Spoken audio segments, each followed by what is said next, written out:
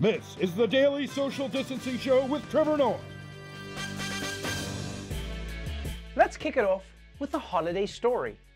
If you've been listening to the music in the background of any store over the past week, you know that this is the most wonderful time of the year. But it's still 2020, which means even the holidays are a little less jolly than usual.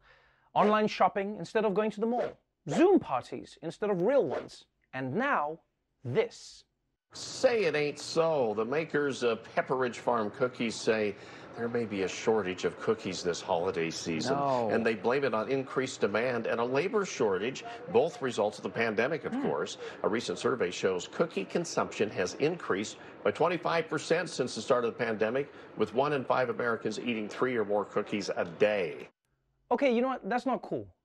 Like, I don't know why the news is not reporting on the number of cookies I eat. Yeah, I eat more than 3. Why is that news? What am I supposed to do? It's a pandemic. Do you just want me to cry every day? Now, apparently this crisis is not just being caused by increased demand, it's also a labor shortage, which I assume means that the Keebler elves are on strike to protest their dangerous working conditions. If you've ever had a crunchy cookie, that's elf bones. So look, I understand why there's a shortage, but still, man, this is so messed up. Christmas is the cookie season. This is like Trojan announcing that they have a condom shortage on Valentine's Day. If I can't buy condoms, how am I supposed to impress the guy at 7-Eleven before I go home and play video games by myself? And I know some of you people are saying, but Trevor, you don't need to buy cookies. You can just bake your own cookies at home. No.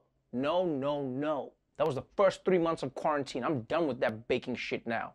And this is gonna be real bad news for Santa Claus. You think he's gonna travel around the world for a pear?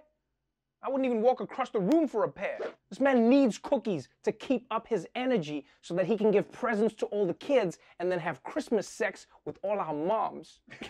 Let's move on to some news out of Great Britain. It's the country with the non-Beyonce queen.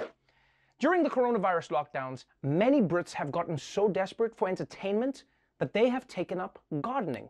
And some of them are being rewarded for their efforts with more than a new flower bed.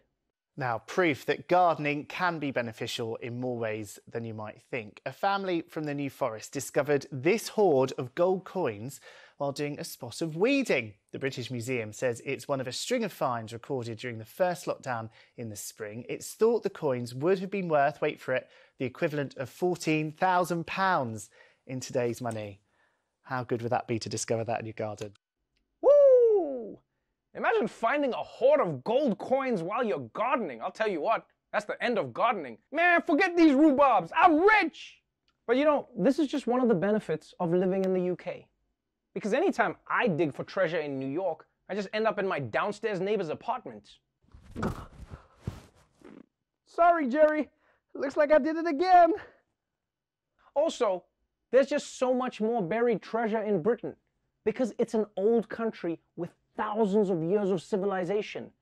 Gardeners in America would be like, wow, a can of new Coke from 1985. The history books speak of such things. So, congratulations to that British gardening family for their find. Although, they should be careful. The original owner might be coming back for that money. You never know. Next week, the dad will open the door and see an ancient knight standing there. Whither is my treasure? You're looking at it. I got myself a butt lift. Damn!